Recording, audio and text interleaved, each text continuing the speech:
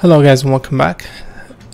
In this video I wanted to talk about references, and I haven't done any extensive research or anything like that. I'll gather a couple of videos for next week. I don't have anything major. Personally, for me, it's all about the visual. I don't think references have helped me drastically drive how my destruction looks like. It's more about getting that cinematic look. And even if you look at the various work done in different movies and cinematics and things like that, they are not really based on real reference. So the main goal is to get something that looks visually pleasing and interesting. We always have to keep that physicality, the weight, the physics, and make it feel natural, make the weight feel natural, and all that information. We cannot simply sacrifice all that. But in terms of visual, in terms of details, I don't have a magic bullet for all this. I highly encourage you guys to go through all the movies that you like and analyze the visual, analyze what you see, and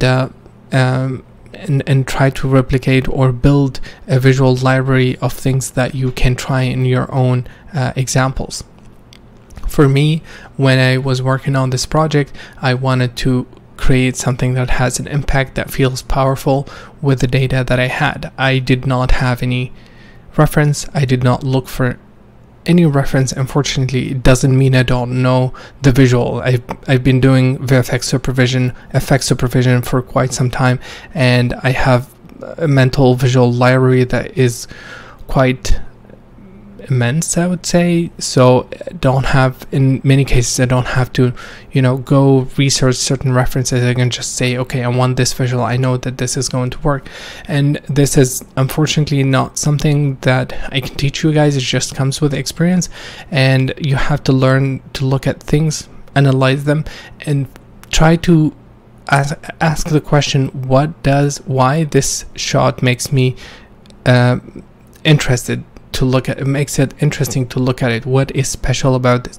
What is the visual composition? How is the weight or the pieces being separated? All these interesting behavior, try to analyze them. With real reference, if you try to Google, you will find, if you try to find references on YouTube, you will find a lot of demolition. Demolition is not this. It's not a Kong going through a building. You will see controlled demolition where they will make the building try to crumble in a very boring way. You will see a whole building just get squeezed like a box. And these kind of sims, if you take that and you wanted to recreate it in Houdini, I will just take the building and delete the bottom half with a delete a box, and just animate the building to go down in the y-axis, just delete the whole bottom half, and use the outer ring to emit dust. That I wouldn't even bother to use an RBD sim with that, because that's how it looks in real life. There is a lot of cool reference that you can see, the natural bending in metal and things like that, and how the structure is tied together. That's something you have to always look for. But as for destruction, things like that is generally with movies, where you can find good references, especially old movies before maybe 2006 and 2008 and before that, where RBD was not that much used and was really expensive. So in that case, they would go and do small scale sets and stuff like that. And with those things, you can see like how they would approach that problem, and you will get a lot of visual that looks interesting.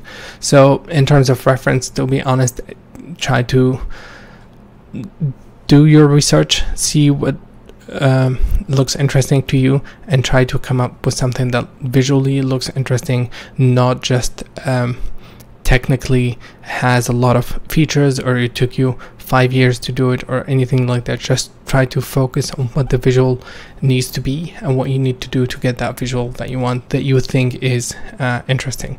We will continue talking about this, but for now I really like you guys to explore this field and try to come up with something that is unique to you.